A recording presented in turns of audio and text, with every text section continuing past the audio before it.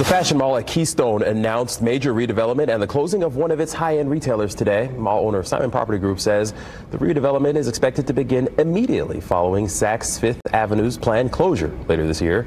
They say it is set to include a collection of popular retail brands, first to market dining, entertainment options, and engaging outdoor plaza as well, and an innovative new office space. The multi-story project will encompass the southeastern section of the shopping center.